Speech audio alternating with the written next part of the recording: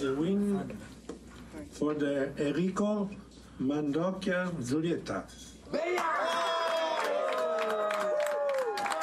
Trip to Italy, get to go to competition in Naples is a bit overwhelming, but gratitude for sure.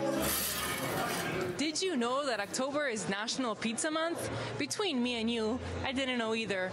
But once I found out, I couldn't wait to dig into this story and bring you a little slice of deliciousness.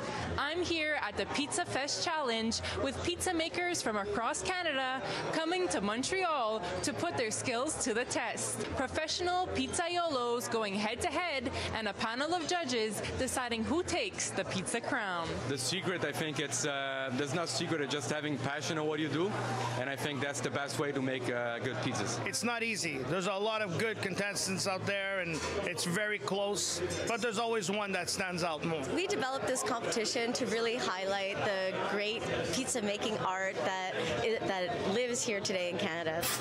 The competition took place at Fairmont de Queen Elizabeth's Marché Artisan in downtown Montreal, and competitors like Gianluca Compagno were eager to participate. For me, it's the first time. I'm really excited, and I think excited is the word that represents the most how I feel right now. To win, the participants had to prepare a margarita pizza and a specialty gourmet pizza. Pizzas were critiqued closely by a panel of judges. We have a lot of different categories. Mainly it's the dough, then it's the sauce, then it's the creativity, then it's the quality of the fermentation. The competition had 5 different pizza categories: Neapolitan style, Roman style, New York style, Detroit style pan pizza in margarita style, and a special creation.